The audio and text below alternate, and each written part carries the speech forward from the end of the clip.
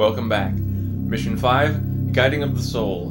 Go to the destination before the power of the melancholy soul fades away.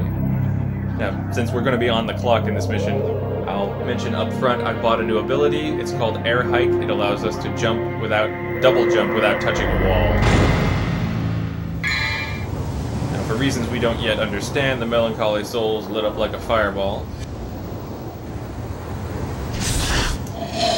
And there's another shadow cat that wants a piece of us. But we're on the clock here, so that's the fast way to kill a shadow cat.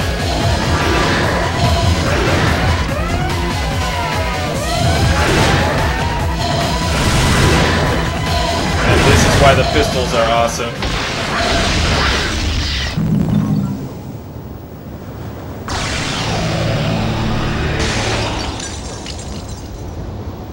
Of course, when I said that, I was just saying the pistols are awesome because they let you float in the air and avoid his attacks, but also the pistols are awesome because they give you the range to actually kill him like that. The first time I did that, I was completely blown away. You know, I was just trying to be clever and stand on the spike. I never for a second imagined that the game designer would also think that that was clever and reward it with giving me the fastest possible way to kill that enemy.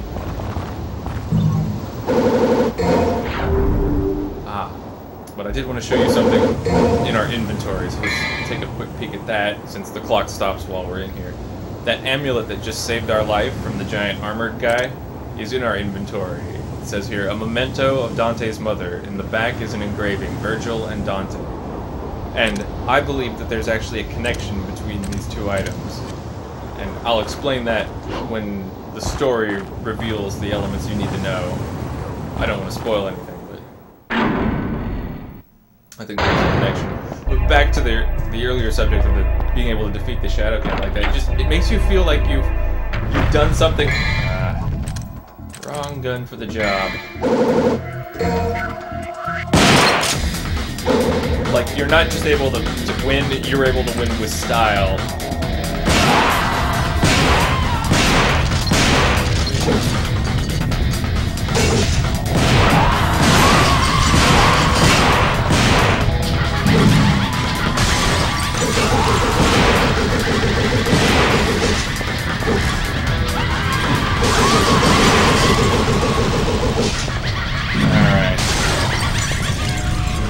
Those guys are pretty hard to see, but those are Sin scythes as opposed to the Sin scissors we fought previously. They don't have very much health, but their scythes do a lot of damage and have homing attacks, so they sort of balance out. Rank S. Well, as you can see, I've played this level a couple times before, so I got a rank S for clearing a 3-minute level in 5.5 minutes. I'm beginning to suspect that time has absolutely nothing to do with how well you are ranked on a mission. I think it's probably just the number of hits you take versus how many orbs you collect. Mission 6, Evil of the Waterways. Defeat the evil guardian and acquire the guiding light. I suppose maybe I could have powered up, but I'd rather just power through.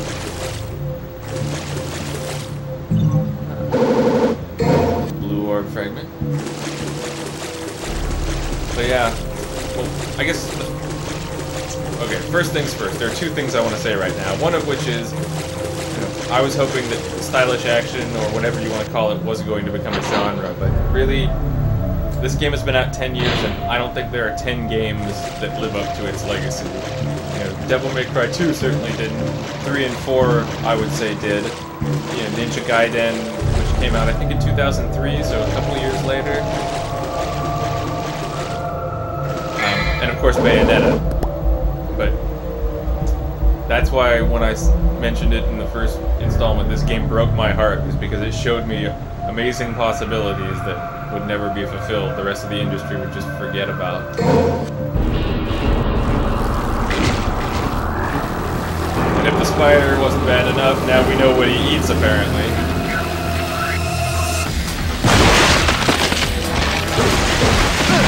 Ah, get off of me!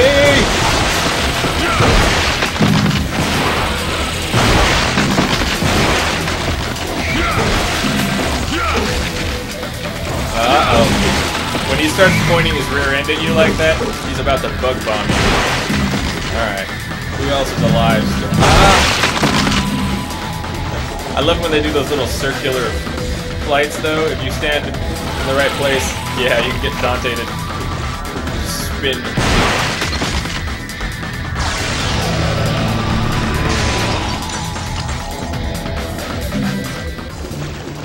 But yeah, fighting flies and shooting maggots and cockroaches, not so great.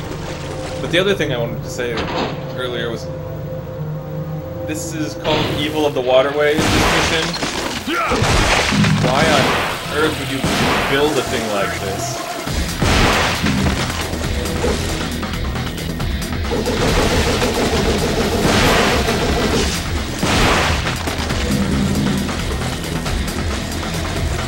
Alright.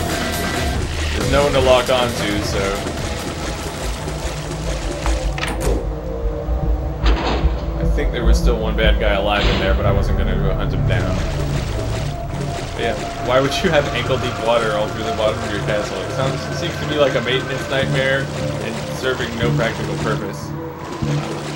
There are a couple little passageways that if we check the map, you can see they sort of connect in the center here. But I think if we can get an actual view... well...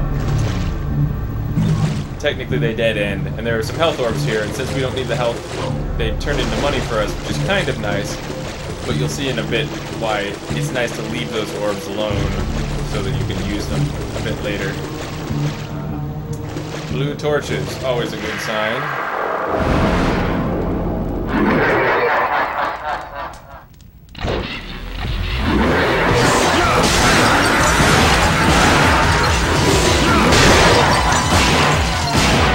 Listen for the air noise.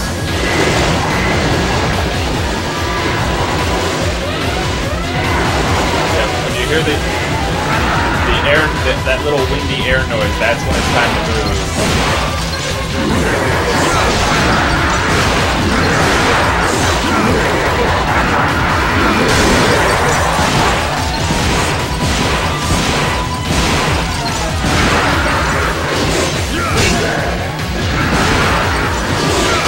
I would say half the reason this fight is so frightening is just because you're trapped in this tiny little box.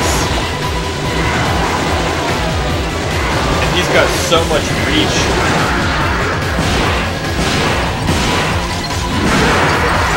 Ow.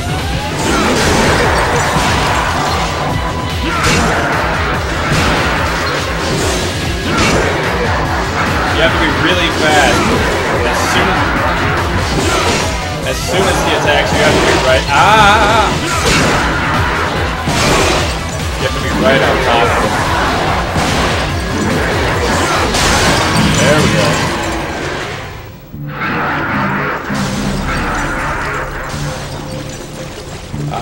I don't know if you can hear it or not. There was a second shattering. There's a barrier back here.